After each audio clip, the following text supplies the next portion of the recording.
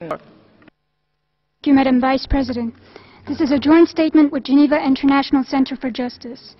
We thank the Special Advisor for his ongoing efforts in raising awareness on genocide and in preventing this crime. It has been said that significant progress has been made in the prevention and punishment of genocide, but recent events have shown that we still have a long road ahead of us. The current situation in Iraq is a clear example. It was described as rapidly plummeting towards genocide. Since the U.S. invasion of Iraq in 2003, attacks based on sectarianism have become major elements in the country's politics. This tense situation escalated at the turn of the year 2013-2014 with a military operation undertaken by the government in the province of Al-Anbar under the pretext of combating terrorists.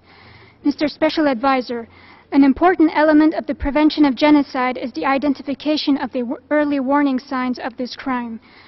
Signs have shown for long enough now that the Iraqi forces are targeting a certain religious group. The authority promotes domination over the government by those affiliated to its own religious beliefs, while treating the opposition with utmost hostility and brutality. It has become obvious that the onslaught against supposed terrorists is a cover for the annihilation of the group opposed to the increasingly discriminating policies of the current authorities in Iraq. The acts of the government find their roots in official speeches which are filled with sectarian rhetoric. Such rhetoric clearly shows the intent to eradicate a certain group. This raises serious concerns as the situation fulfills the elements of the crime of genocide.